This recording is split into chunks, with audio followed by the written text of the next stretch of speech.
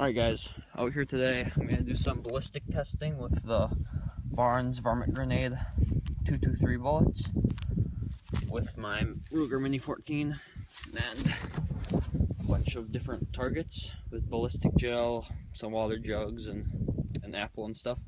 So let's see how it goes. Okay, my first target is going to be my ballistic gel that I made with Knox gelatin mix. It's 1 ounce of the gelatin to 1 cup of water, and it's pretty sturdy. So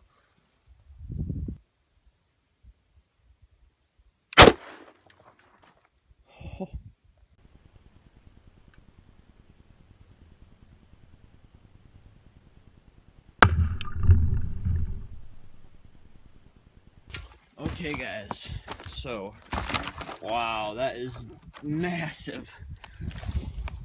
Okay, I'll bring it back to the cooler so you can see.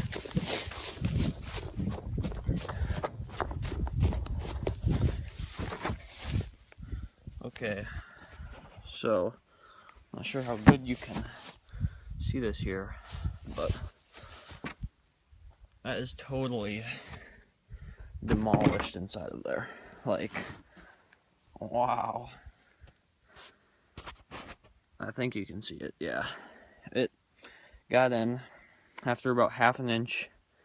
It expanded and it just totally, oh wow, it must be 3 inches apart and about 1 inch thick. Wow, that is devastating. If you shot a varmint with that, it would totally demolish it. So next up, apple.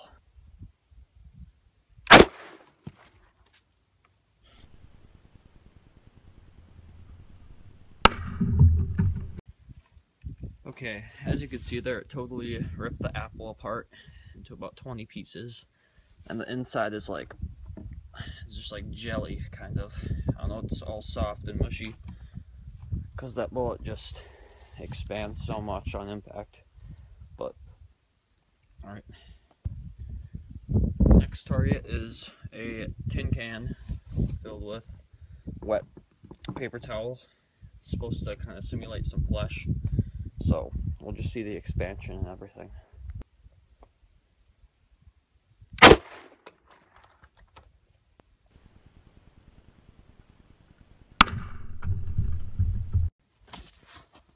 Okay, wow.